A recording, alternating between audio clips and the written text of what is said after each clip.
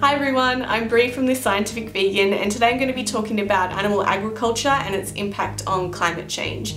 I want to start by pointing out that everything I'm going to be discussing today is backed up by peer-reviewed scientific literature. There's not going to be any distressing imagery, and I'm going to keep my opinion out of it and just present you with the facts as best that we currently know them. Animal agriculture, that is the farming of animals for human use and consumption, is a leading driver for climate change. So climate change has huge global impacts, including more and more extreme weather, the melting of polar ice sheets and glaciers leading to flooding and erosion, as well as impacts to human health, including an increase in temperature-related deaths and negative impacts on crop yields. So that means less food for a population that is growing very fast. There is an increasing amount of scientific research that suggests a global diet change will be necessary to mitigate or slow the impacts or reduce the impacts of climate change. This is namely a decrease in or elimination of animal products, particularly beef and dairy. Climate change also brings with it an increase in infectious diseases. So if you think that not eating a steak a day will kill you, you should try malaria, dengue fever, cholera, red tide, and Lyme disease. They're really all very serious diseases. While some people, groups, and governments deny the causes of climate change or that it's actually happening, about 97% of climate scientists agree that it is happening and is caused by humans. Humans are causing this climate change by our increased contribution to the greenhouse gas effect. So greenhouse gases like water vapor, carbon dioxide, and methane are common byproducts of modern day human activity, including animal agriculture. And basically, the more greenhouse gas we produce, the warmer the earth will get. These greenhouse gases act like a blanket over the Earth, absorbing infrared radiation and preventing it from escaping into outer space.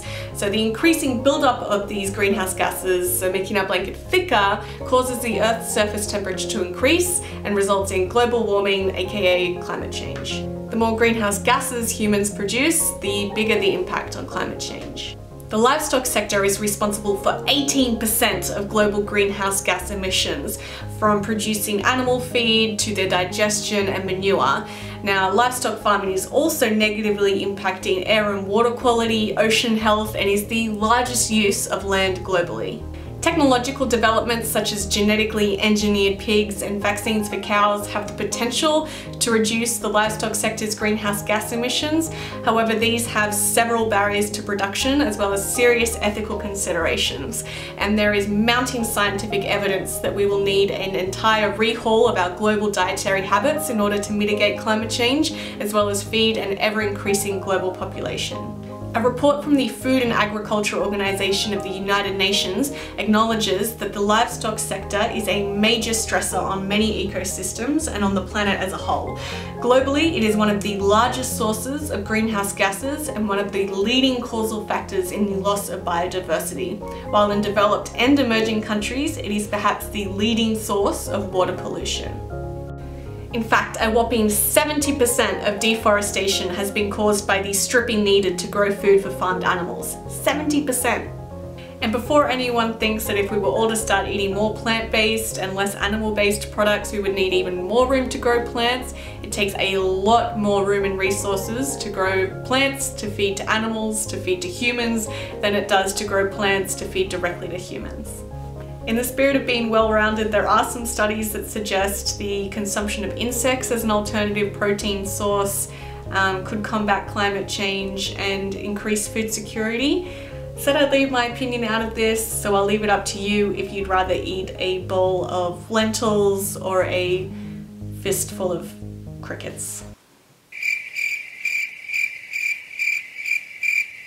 Intensive farming of cows and sheep for beef, dairy, and sheep meat products is the biggest contribution to livestock greenhouse gas emissions, and beef and dairy consumption is actually increasing globally, so this is a very real problem. Especially as last year, research from the University of Minnesota comparing diets found that the fewer animal-sourced foods that we eat, the greater the benefit to both climate change and health. So there you go.